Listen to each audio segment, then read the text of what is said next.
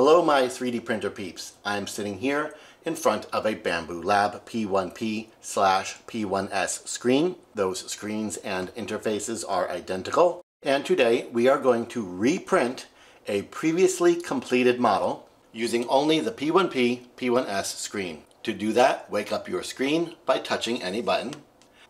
You will notice a little square around the icon on the left. That is your active category.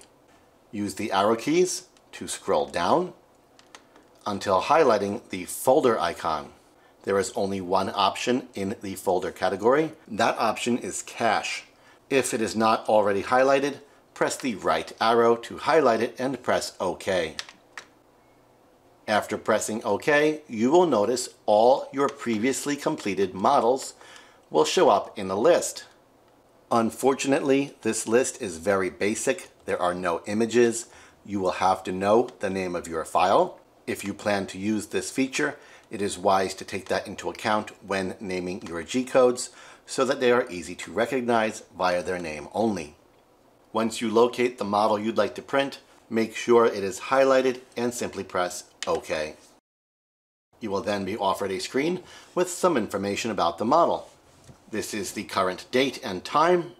This is how long that model is estimated to take for printing, and this is the estimated grams of filament that model will require. If everything you see looks okay to you, go ahead and press the print button. Your P1P/P1S will send the print job to itself and begin the print immediately. Once that process has completed, it will switch to your typical print progress screen, and away you go.